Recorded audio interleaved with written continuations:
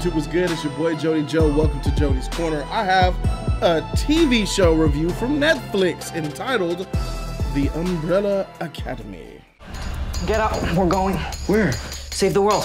Oh, is that all?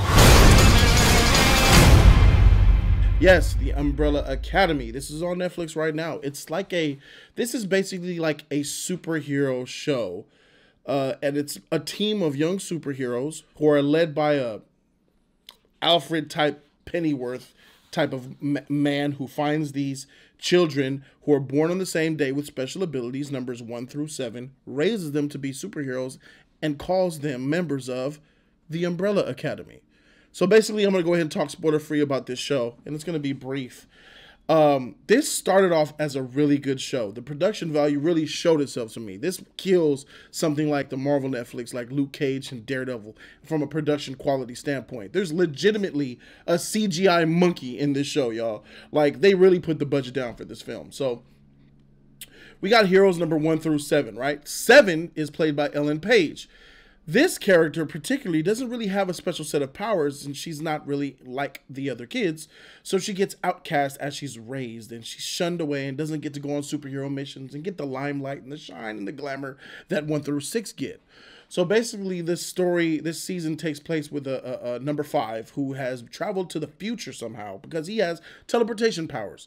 Number 5 is probably my favorite character. I really like number 5's wittiness and charm. Overall, this little kid is a fantastic actor. He really blew me away. Number 5 is definitely my favorite. I love the way his acting abilities are like out of this world for his age. So number 5 is definitely my favorite. And he has his ability to teleport through time. And what he did was he saw the future, and he saw that Armageddon is coming, and he traveled back to the present to save his friends and the world. So that's basically what the mission is for this entire season. And then we get introduced to the heroes as the episodes go. Number 1 is a muscle-bound muscle guy, and his name is Luther, right? So then we have Vanya is the one played by Ellen Page. We have someone, Diego. Diego is another one of their brothers. He's like a knives specialist. He's like a Batman type of guy, you know what I'm saying? And Luther will be like your Hulk, number 1. He will be your guy. Aidan Gallagher, number 5. Number 5 is the one that I was telling you about. Number 4, I believe, I think he's number 4. He's Klaus Hargreeves. Klaus, this guy can summon up the dead and communicate with them, and even maybe have even more depth than that. I liked his performance. He has the deepest character, if you ask me, than all the other characters.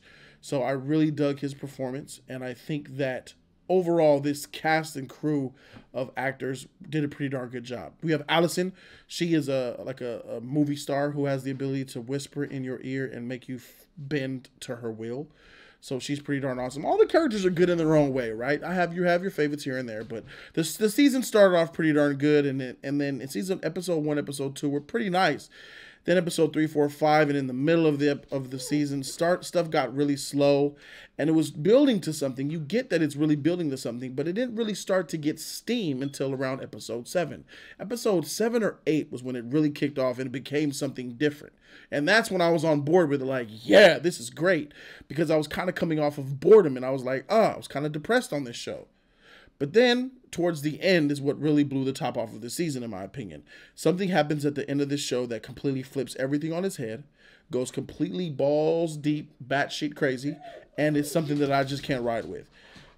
This is a show that is on the level of the Marvel Netflix shows with a better production budget, but overall, this film left a lot to be desired because the end of this show was truly crazy.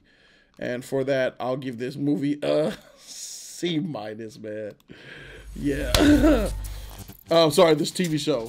It felt like a movie. But this season of The Umbrella Academy, C-. That's where I'm at with it, guys.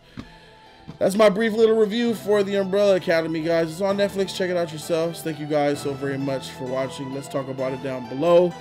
Thank you, guys. I'm Jody Joe, and I'm out this thing, man.